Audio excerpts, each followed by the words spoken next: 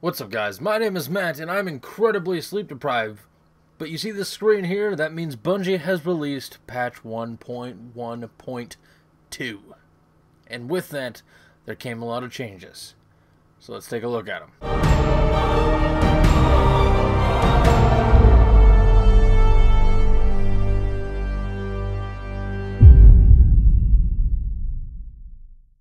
Alright, let's actually get into these changes. There's a lot of them, and I'm not going to cover every single change, but I want to cover the majority of them. So the first one I want to cover is the fact that the vault space is now ginormous. That's right, we now have 24 slots in the armor, 36 in the weapons, and 24 in general. It's a lot of vault spaces, a lot of vaults. One of the more minor changes, but I guess is considered a spotlight, is this industrious purple ball. I don't know why I used the word industrious, that doesn't make any sense. But the old purple ball, the one we used to kick around for like 10 seconds, is now different. How's it different, may you ask? Well, they changed it into more of a sphere with a weird cloudy glowiness in the middle, and if you kick it, depending on its size and speed, it gets bigger or smaller. It's very strange. It's very strange, but it is a feature, and they did add it. So there's that. That got added. Thanks, Bungie. That was pointless, but hey, thank you. We got a new glowy ball in the tower. I like it. There's also now a lot of new settings. The first one that we'll talk about is the helmet. Can you wear your helmets in the social space? Sure, why not? Can you take your helmet off in the social space? Sure, why not? It's really up to you. So there's that. No helmet thing. That's the thing now. The next thing is this glorious, glorious menu right here. This menu right here is amazing.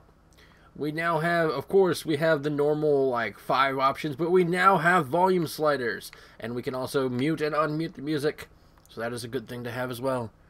Good call, Bungie. We knew this was coming, but it's there now, and it's good to see it in the game. Now, the next thing is under the accessibility tab. This is where the colorblind mode comes in.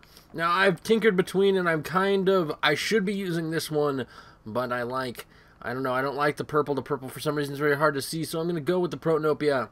It's very easy to see for me. Shouldn't be much of a problem. And as you can see, it's very strange to see it that way. But I'm going to be using this, so if the game looks different on my videos from now on, that is why I am using the colorblind mode. And if you didn't know this was going to be in the game, it is now here, and it is an option for you, depending on which one you want to use. And you can use these even if you're not colorblind. They might look cool, but you don't really need to use it. But the option is there, and that's the one I'm going to be using from here on out.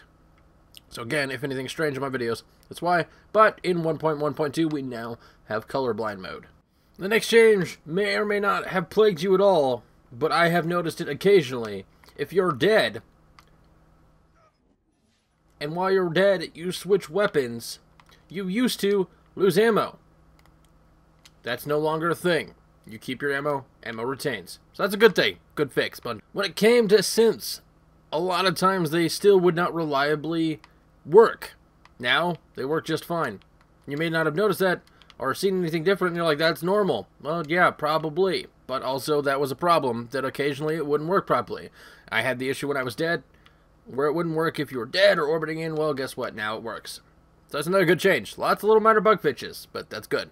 Now, you're probably looking at this screen and not seeing any issues whatsoever. That's because the bug is no longer there. Before, it used to say 22, 26, 28. It is now properly displaying 30 on the Black Garden.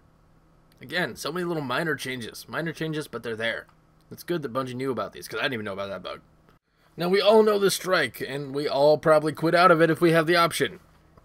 Well, now, Valis Ta'arek, the bullet sponge that he was, is no longer the bullet sponge. His strength has been reduced by 33%.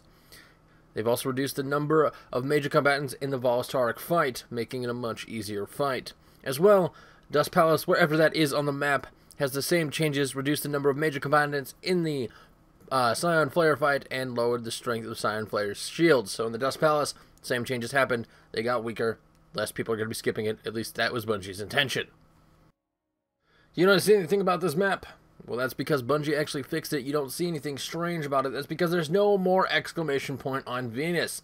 They now fixed a bug that no matter how hard you tried to remove the icon that said the activity was there for the Vault of Glass, it wouldn't go away. Well, now Bungie fixed that, and that is now away. There was a couple other minor changes to the Vault of Glass, and I should say minor, they were major changes, but they were bug fixes nonetheless. They fixed a bug where splash damage could penetrate the bubble.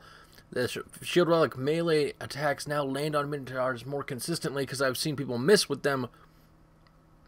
and they've also improved issues associated with walking through the portals. So the Vault of Glass had major bug fixes. Now, Crota's End actually had some bug fixes as well. Crota will now wait until fully standing before a sword attack. So no longer will he be kneeling on your screen and be standing up, or at least standing to start up, and instantly swat you with his sword. That'll no longer be a problem. That should be fixed now. Also, they fixed a bug where the sword immediately despawned after killing the sword bearer, and the sword will now last a full 30 seconds after being picked up. And the last thing I'm going to discuss is PvP. Now, PvP had a lot of changes, and I mean a ton. An absolute ton, and me going through every single one would make this video very, very, very long. So, of course, like always, anytime there's a patch, the patch notes are in the description. Just note there were a lot of changes to PvP. The way maps rotate, as well as some other main bug fixes, preventing players from receiving points from neutralizing control zone. They changed a bunch of times on things. They changed map rotation. There's a whole bunch of things, giant list of things. I'm not going to cover it all, but just note there's a lot of changes to PvP. Now, there's also a ton of undocumented changes, and I will be covering those in a separate video because they are not really things that I can show off, more or less things I can talk about. A lot of undocumented changes, and I'll cover those in another video probably tomorrow. I do want to apologize for the lateness of this video. I was very busy today, a lot of work, a lot of sleep deprivation. Didn't get much sleep last night, and I had a lot of work today. About 11 hours worth of work. I do apologize for the latest video, but those are most of the changes for patch 1.1.2, at least the ones that I thought were important enough to throw into the video, the biggest things. If you like this sort of thing and you're new here, be sure to subscribe, leave a like in the comment section, talk about the new patch, let me know what you guys think about it. You guys hyped for House of Wolves? I, without a doubt, am ready for a new DLC in Destiny. But as always, my name is Matt, and I'll see you guys tomorrow.